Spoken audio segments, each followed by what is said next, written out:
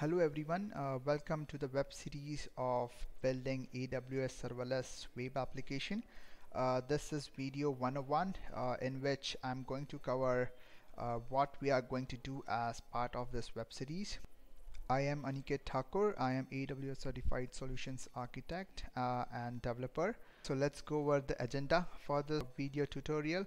So first we will go over cloud deployment, a brief history of how the cloud deployments have evolved. Then we will go over what is serverless, why should we use serverless. Then we will see what are some of the prerequisites that you need to have before you go ahead with this video series. Then we will look at what are we really trying to build here. Then we have a couple of videos in which this video series is divided into. You have serverless for S3, serverless using Lambda, serverless using API gateway, serverless CI/CD, which is continuous integration and deployment.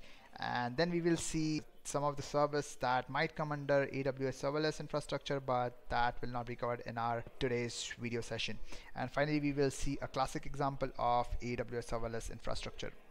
So let's start with a brief history of cloud deployments. So before we had a concept of data centers, and in data center, the unit of scale is hardware. So when you want to add more servers to your environment, you would basically add more hardware servers, hardware machineries in your data center, and that's how you scale and you abstract out the physical hosting environment, right? Then came the IaaS, which is infrastructure as a service, in which operating system is the unit of scale. Now in IaaS, you are given a bare machine and you need to take care of the operating system that is installed, all the servers that are installed on it, and its maintenance. So if you take for example Google App Compute Engine of Google Cloud or EC2 machine of AWS, those are classic examples of infrastructure as a service, and it obviously abstracts out the hardware, right? So you don't have to care about what hardware it uses internally, right? All you care is the operating system that you install on top of it and servers and apps that you install. Then came the PaaS, which is platform as a service, where you don't have to bother about what OS, what hardware runs beneath the system. All you care about is the runtime. So for example, consider Elastic Beanstalk service of AWS or Google App Engine service provided by Google Cloud. So all you need to do is code and upload your code to the engine's runtime, and then the service will take care of scaling your code. And recently there has come a concept of serverless, where you do not care about runtime, the hardware, the operating system, or any of it.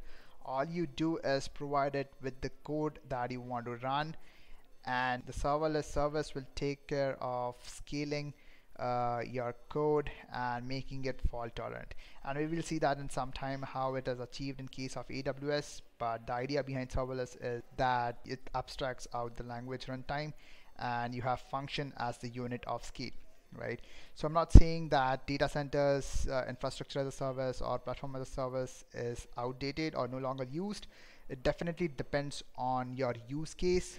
It's just that serverless infrastructure is something that is come up recently and is very exciting, because you really don't have to care about anything else except your core business logic. Now let's come to what is serverless computing. So serverless computing, as I said before, allows you to run your application without thinking about servers, right? So there is no physical server, there's no hardware, there's no operating system. It's just your code that you deploy, and the service takes care of scaling the load and making it fault tolerant, right? So that's what serverless computing is. You don't have to worry about the servers. Next thing that you want to know about serverless computing is that you can build them for nearly any type of application or backend service, right? So you don't have to worry whether the container is Tomcat or any other container that might be using, right? So as I mentioned before, serverless function is the unit of scaling. So the service will take care of scaling your function and making it fault tolerant, so it's always available for you. So why use serverless computing? Again, no server management. Like I said before, there is no servers, so you do not have to worry about maintaining servers, patching them up, so on and so forth. Flexible scaling. Again, you do not have to predetermine what kind of load are you going to expect and put and deploy that many servers. Based on that, your function will automatically scale as and when your load increases or decreases. The next thing that we need is high availability. Again, you do not have to worry about your servers being highly available, deployed into multiple regions and stuff like that. The AWS serverless infrastructure automatically takes care of high availability for you. So for example, let's say you are getting 1,000 concurrent connections, right? In the normal scenario, you would need to have a load balancer and then multiple servers behind it to take care of that kind of scale. But in case of serverless, all of this is abstracted out to you, so you don't have to worry about scaling your infrastructure. It is already handled for you. No idle capacity. Now that's a classic example of wasting your resources.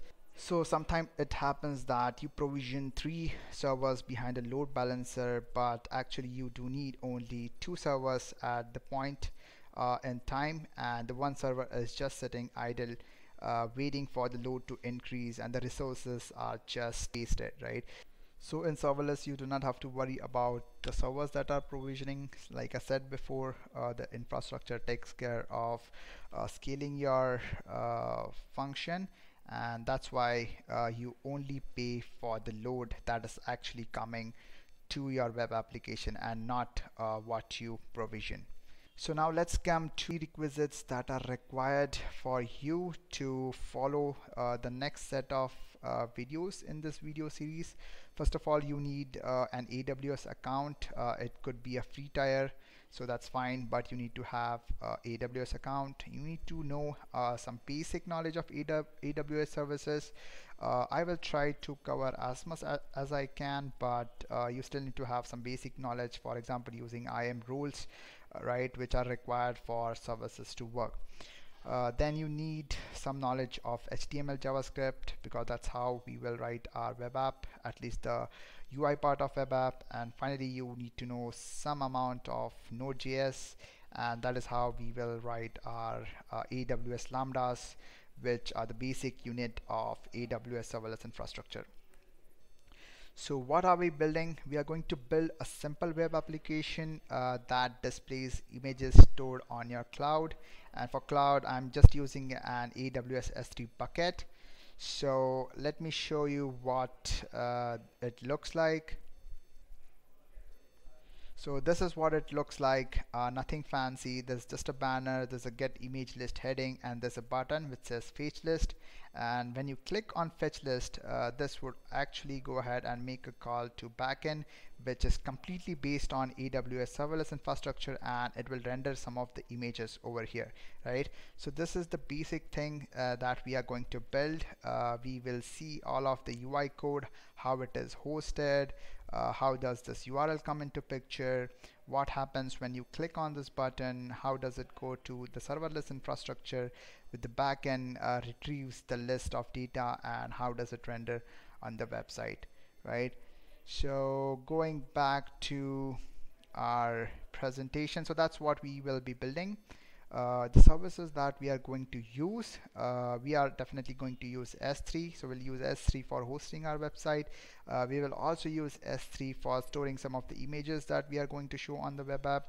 Obviously, we will need Lambda. So Lambda is the basic unit of AWS serverless infrastructure. We will use Lambda service to scale our application. We will use API gateway to expose APIs that can be called from the UI part. Then we would see how CloudWatch works in terms of viewing logs if something goes wrong. We will have some part of IAM for looking at the services and rules that are required for the serverless infrastructure. Then in the final part of the video series, we will see CI/CD deployments, which is continuous integration and continuous deployment, and that would use code build, code pipeline, and code formation. Next video we will cover AWS Serverless around S3, in which we will see AWS S3 buckets. We will talk about file permissions. We will see what HTML JavaScript code is required to host our website, and we will finally see how static website hosting works. And that would be video lecture number 2. In 103 we will see how AWS Lambda works. We will see how Lambda configurations are done. We will see what is Lambda. We will see how to use it. We will also see the actual code that goes behind Lambda to get the files from S3. In the next video, which will be around API gateway, we will see how API gateway works. How do we create endpoints? How do we create APIs, resources, methods? How does CORS work? How do we check logs using CloudWatch logs? And how do we integrate API gateway with the Lambda that we created in one of the previous video series. Finally, we would take a look at AWS Serverless around continuous integration and continuous deployment. And this is to show you how, when you commit anything into your GitHub repository, how CI/CD code pipeline of AWS picks up your changes, automatically builds and deploys all of your changes. This would be mainly around Lambda, and it will get deployed into your AWS environment, and it is ready for you to use. What will not be covered? AWS Cognito. Now this is a service that you can use to maintain your user pool, do authentication and stuff. Again, I wanted to keep it very simple, so I'll not be covering this. The next thing that I'm not gonna cover is the storage. So this web app is completely without storage. So I'm not going to use RDS, which is relational database, or DynamoDB, which is NoSQL database. The two next things that I will not be using or covering is CloudWatch events and step functions. Now these are kind of important from AWS Serverless perspective. So CloudWatch events you can think of as cron jobs, and step functions you can think of as multiple lambdas that are run based on conditions. So these I would not be covering in this particular video series, but probably sometime in the future. So let's come to a classic example of how AWS Serverless architecture would work. So if you see on the left hand side, this is your machine. So you first make a call to AWS Cognito service to log in as a user, and once you are authenticated, you would go and access the S3 static website that is hosted on Amazon S3. And once that is done, your website can internally make an API call to API gateway, and the API gateway would internally invoke a Lambda, and if needed you can use a database. It could be a DynamoDB, which is a NoSQL database, or it could be a relational database like MySQL, which you can use as storage. So Lambda would interact with that database to save and get the data from the persistent storage and send it back to your website, right? So like I said before, we will not be using AWS Cognito and any kind of storage for our serverless demo. We would be using S3 for static website hosting. We would be using API gateway to create APIs, and we would be using AWS Lambda to write our actual backend service logic. So thank you. Stay tuned to the next video that will be coming out next week.